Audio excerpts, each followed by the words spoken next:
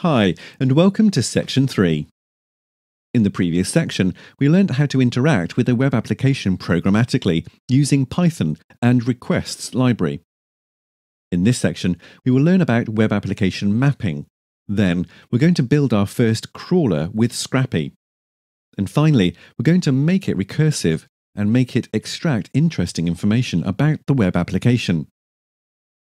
Now, we move on to the first video of this section that covers what is web application mapping.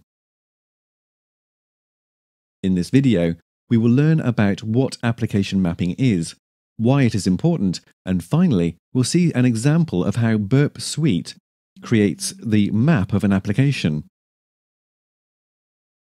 Remember in Section 1, we learned about the penetration testing process. In that process, the second phase was mapping. In the mapping phase, we need to build a map or catalogue of the application resources and functionalities. As a security tester, we aim to identify all the components and entry points in the app. The main components that we are interested in are the resources that take parameters as input, the forms, and the directories. The mapping is mainly performed with a crawler. Crawlers are also known as spiders, and usually they perform scraping tasks, which means that they will also extract interesting data from the application, such as emails, forms, comments, hidden fields, and others. In order to do application mapping, we have the following options.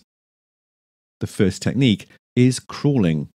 The idea is to request the first page, parse all the content, extract all the links in scope, repeat with the links discovered until the entire application is covered.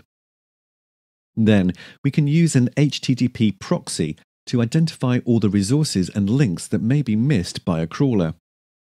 Basically, most of the URLs that are generated dynamically in the browser with JavaScript will be missed by the crawler, as the crawler does not interpret JS.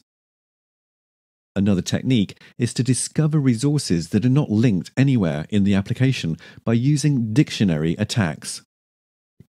We are going to build our own brute forcer in the next section. Here, we have an example of how Burp Proxy creates the application mapping using the proxy and the spider functionalities. We can see the directories, the static pages, and the pages that accept parameters, with the different parameters and the different values.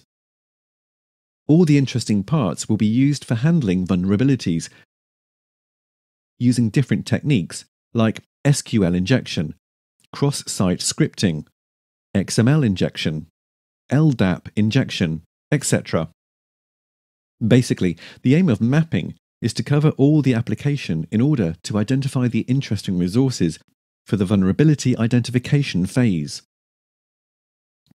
In this video, we learned what application mapping is and why it is important.